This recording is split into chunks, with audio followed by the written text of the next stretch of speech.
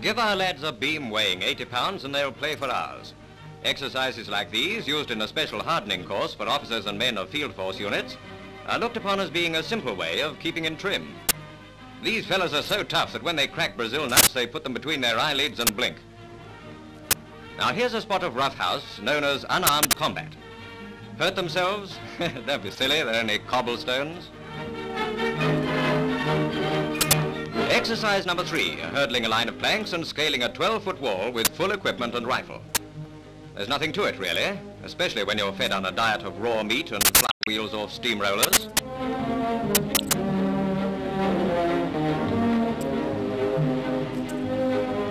Here comes the last man over. He's the bloke that all the others have been trampling underfoot. Nicely done, fellas. Now let's see you going in for a swim with all your clothes on. Here they go, taking to the water like a gaggle of geese.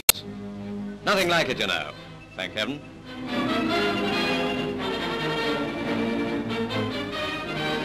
Of course, it's a lot nicer when there's ice about because it's so much more invigorating.